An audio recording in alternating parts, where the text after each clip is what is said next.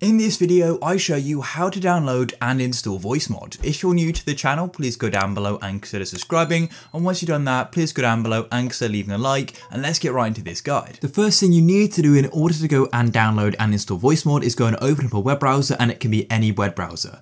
Then come to a search engine and go and search for Voicemod just like so. And then make sure you go to the official website, which is voicemod.net, and it should be near the top, but there may be some ads and stuff. Just make sure you go to the official website. And then on the homepage of Voicemod, as you can see, it says get Voicemod free. So if you didn't know, there's a paid version of Voicemod and a free version of Voicemod.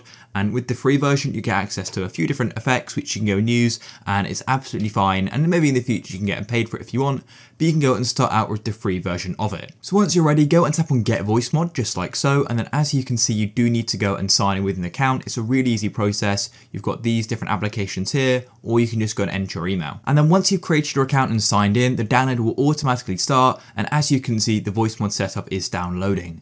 Now, every browser is slightly different with how it goes and downloads programs. So it is important to know you can always go and find your downloads in your file explorer in the downloads folder. And I've got two here because I just tested this out a moment ago.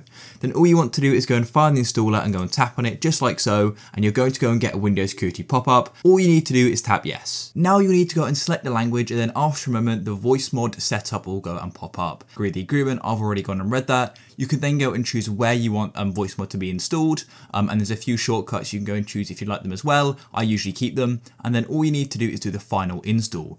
Now Voicemod is going to go and install, and during this process it's going to go and reset your audio system, but you can just go and sit back and wait, and then once it's finished you'll need to go and restart your computer in order to go and finalize the installation. Then after you've gone and restarted your computer, Voicemod should automatically launch and you'll get a thing saying welcome to Voicemod, but if it doesn't, you can always just go and search your computer for Voicemod and go and open it up. And when you go and tap on enter Voicemod, what's going to happen is the browser will open up and it's just going to go and link your Voicemod account with the application which you just created online, and then it's going to go and say you're in. And then Voicemod will start loading. It will say something like warming up and a few other messages just like that. And all you need to do is then go and select your audio input and output. So for me, I've already got my microphone selected, which is the microphone USB sound device. And for the speaker, I'll go and use the Realtek R audio, and then you just need to go and press continue. You'll then be on the Voicebox page and you'll be able to go and see the free voices which you can go and use today.